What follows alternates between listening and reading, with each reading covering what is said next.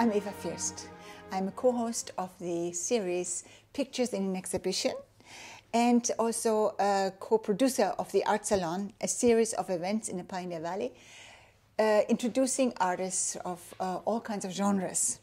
Today we are in the visitor center, Amherst Visitor Center. People will be coming in and out, so don't get disturbed by the distractions. And we are going to have a conversation with Michael Zide.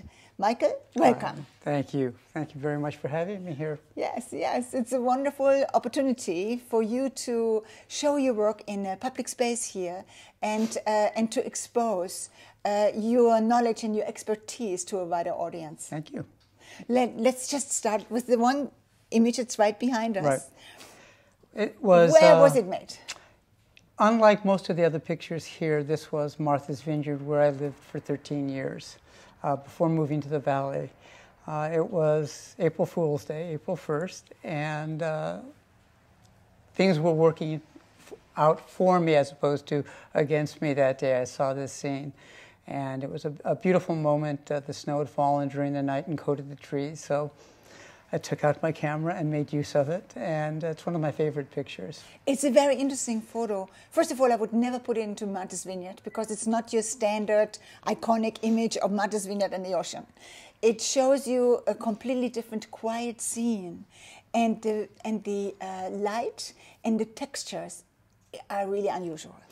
It's interesting that you bring that up because for years, in the 13 years that I was there, the landscape was really my teacher, and I had to get a feel for what would serve a collection of photographs of the vineyard, and it is certainly more than waves breaking. Yes, because I think that we know this very well. Yes. So what is the unusual part of this image? Can you tell us about that? The light is scintillating in some way, if that's the correct word to describe it. There's a quality in the picture because there is snow falling in the background. It may appear a bit grainy, but so much of that is really snow falling. The trees look glazed by ice. It looks all kind of shiny. It is, in a sense. I don't remember it being shiny, but the light certainly does play off of the trees in a beautiful way. During those days, you made mostly black and white images, is that right? I did. I was also a photojournalist and did work for magazines as well. But my own work was usually a large format, 4x5, obviously using film. When you say 4x5, in those days it was all film. That's right. And that was the medium I chose.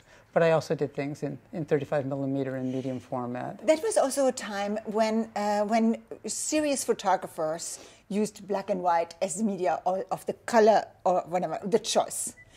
Color photography as an artistic use was coming later, shortly afterwards. But until around that time, it was basically black and white for photographers who were taking their métier seriously. It's how most of us showed the world off, I think, and form is so much more apparent in black and white. Color's a bit of a distraction, but my Valley work is it's not all in color, but it's mostly in color. Yeah. Both have their merits, and I enjoy both. Yes, I'm sure, and it shows. Thank you. So I would like to move to a next image. It's also in black and white, and it's a very fascinating image that needs a little bit of an explanation. Oh, the pier. Yes. The dock. Yes. So we are standing now in front of a really interesting photograph that was also made in Martha's Vineyard. It was during your Martha's Vineyard time, right? Yes. So I'm just looking at it, and there are a gazillion questions coming up. So how did you make that image, and where were you when you did that? I was standing in the surf. I always wore fireman's boots on Martha's Vineyard because I was often walking into the water. One of the things I like to do is put the tripod further in than the edge of the water because it was a better perspective for what I was doing. Sure. And that picture was probably took about 15 minutes to make, and it is comprised of 30 separate exposures on one sheet of film. In those days, I preferred to use a 4x5 camera, always on a tripod, and the sheet film can take as many exposures as you have energy to keep cocking the shutter and releasing it. And this particular picture I saw as somewhat misty, foggy, to add another layer of interest.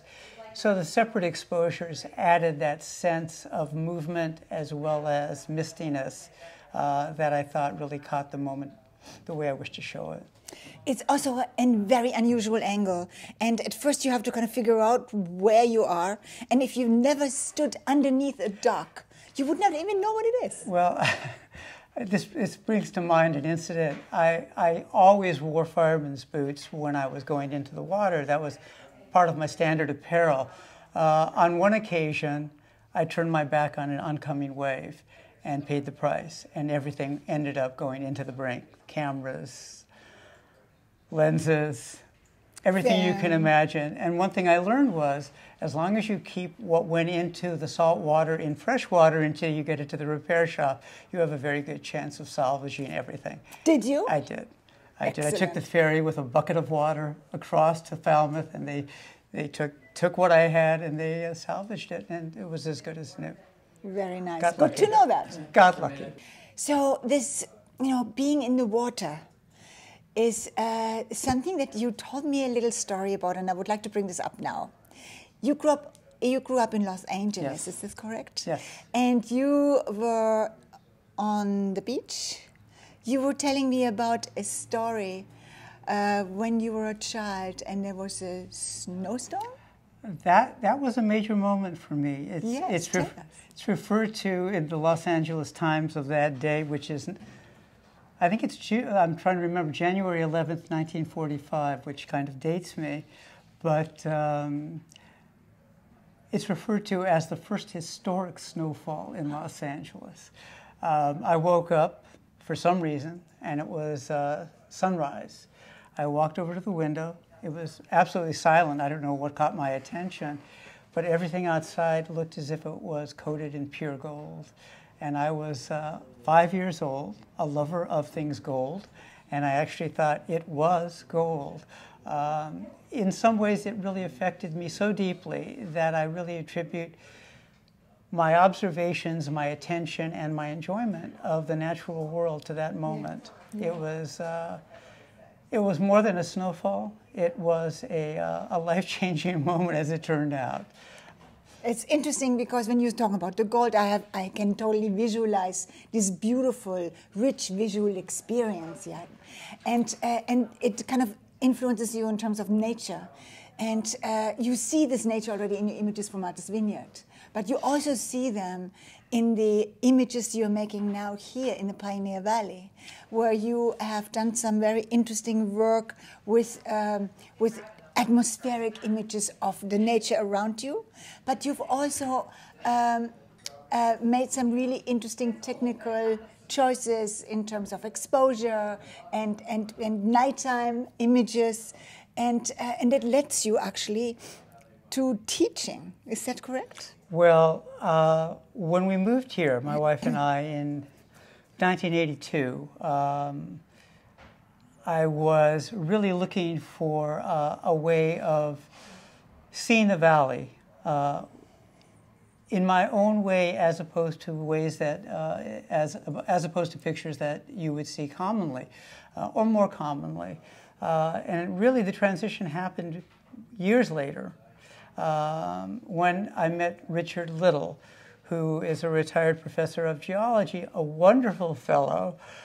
We had a discussion, and he ended up writing a preface for the forthcoming book on the valley for me. And he really instilled in me a love of the valley as a primal force, hearkening back to the days of dinosaurs and those geological transformations that made this valley look the way it does. Yeah.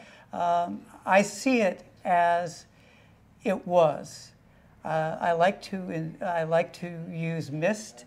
Morning mist is probably when it's most viable to see and photograph. In a lot of the photographs, because it reminds me of this primal valley at a time when people had not yet been invented, and the landscape was dotted by the tracks of dinosaurs who were roaming this way and that. Right. So here we are still at the visitor center, Yeah. now in front of a whole array of wonderful places to go, including the Hennian Bakery, which is not advertised, but it is one of the most wonderful images of a local beloved spot. Well, thank you. So we are now looking at landscapes in the Pioneer Valley, away from Martha's Vineyard. Now, Michael is photographing with color, and he is catching that primeval idea of an ancient landscape. Thank you. Yes, that really is how I see it. It's a personal vision, I suppose, that I'm stuck with. I can only see the valley in that way at this point. One thing I've also found, which you may find humorous, but it's so true, one of the most important things I think any landscape photographer can have is a dog that needs walking. I can't tell you how many incredible shots I've gotten only because she had to be walked. I never would have been outside at that moment. Including that elk in your backyard? Yes, in a sense, including the elk, because she did sniff it out. And all of a sudden there was an elk who was trying to get a few winks in, a few moments of sleep in. My dog interrupted that. Eventually the elk walked down the street and ended up in my front yard, started nibbling our apple trees, trying to get, I'm not quite sure what elks like to eat, but I took out my camera, I took out my tripod, and said, just hold that pose. And the elk was wonderful. People warned me, stay away from their hooves. Yeah. They can kick in every direction. Yeah. So we made friends, and it was the most enjoyable experience. I had never seen an elk that close before. So this image right behind us here, to me, has a different connotation that would surprise me to think of as an image from the Pioneer Valley because of its color its tonal representation. It is a very almost dusty feeling rather than misty, and it could be somewhere in a savanna in Africa, but it is in the Pioneer Valley, and yes. And it's a really moody photograph. Well, thank you. You know, when you see a place that you've lived in now for almost 40 years, it reminds me of an Elliot Irwood, who is a wonderful photographer. A quote by him: "I think the job of photography is to see the uncommon in the commonplace," and basically, if you are out and about looking with intention, sooner or later you're going to find moments that lend themselves to what it is you're hoping to find. And that's just what you do as an educator, correct? You are teaching people how to be personal and exactly. how to see anew with a different kind of a way of seeing. Absolutely. The goal is to somehow find a way of seeing in a personal vein, yeah. something that only you would be responsible for, and hopefully it would open the eyes of the audience to another view, another way of seeing the world that they might not have thought possible, or certainly would have glossed over and passed by. Right. So another view altogether is another image behind us, which is a really interesting nighttime view, a photo of an apple tree, and this apple tree is lit in the most interesting way by the stars and by something else. So tell us about that. We moved here and actually built a house on top of a hill that was formerly all apple orchards. So we have an apple orchard in our front yard. I was actually testing out a different brand camera that was very good for night vision, long exposures in the dark. And I went out into the front yard on a starry night, and that's the picture that I walked away with. It's surprising how close to home you can find things of interest, yes. And especially in the valley, because the weather is constantly changing and the scenes are constantly affected by that change in weather. We are all influenced by Emily Dickinson one way or the other, aren't we? I suppose so. You know, the saying is make your photographs as if they were poetry. And poetry has that effect on people, and that's what your photographs hopefully will affect people in that same way. This concludes our conversation with Michael Zide at the Amherst Visitor Center. And the exhibition is up to the end of this month, which is January. So you have a whole month of January to see these wonderful images. Thank you very much.